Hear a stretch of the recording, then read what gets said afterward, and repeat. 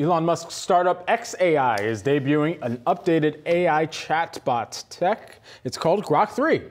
According to Musk, the model has more than 10 times the compute power of its predecessor. And xAI claims it beats out OpenAI's ChatGPT, Alphabet's Gemini, and DeepSeek's V3 model on benchmarks measuring math, science, and coding problems here.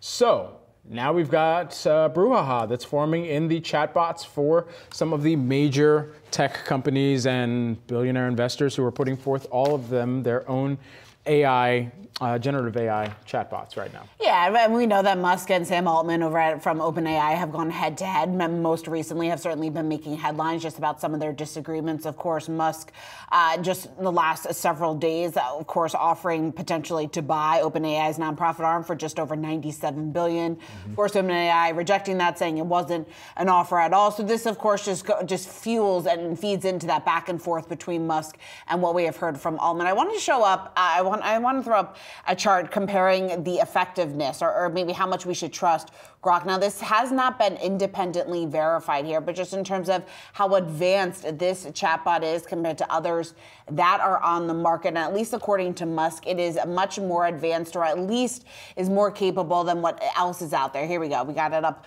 on the screen right now, just in terms of math and science and also in coding. You're seeing that green right there. The bright green is Grok-3 compared to some of its earlier versions. And then you also compare it to Google's Gemini, DeepSeek, and ChatGPT 4.0. So again, has not been independently verified, which is the most important thing to point out in this. But again, Musk and xAI very much saying that this should be and is the most advanced models out there. How much you can trust that, though, is a lot of questions, and that's what the street's debating this morning. Yeah, you're taking a look at my squinty eyes going into some of the numbers here, and ultimately, I think what it comes back to is the people who have already started using some of these chatbots in one form or another, because that early mover, that first mover advantage plays a big role. Yeah, it's hard to get people then away from that.